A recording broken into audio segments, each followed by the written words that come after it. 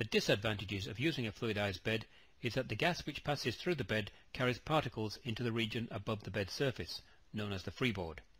The main mechanism for transfer of particles into the freeboard is the bursting of bubbles. View the movie to see bubbles bursting and ejecting particles into the freeboard. The higher the gas flow rate, the higher the rate of transfer of particles into the freeboard.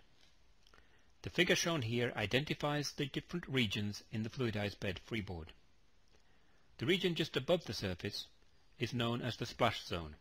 This is the region where the larger particles fall back down. The disengagement zone is the region above the splash zone, in which the upward flux and suspension concentration of particles decreases with increasing height. The height of the top of the disengagement zone above the bed surface is called the transport disengagement height, or TDH. The dilute phase transport zone is the region above the disengagement zone in which all particles are carried upwards. Particle flux and suspension concentration are constant within this zone.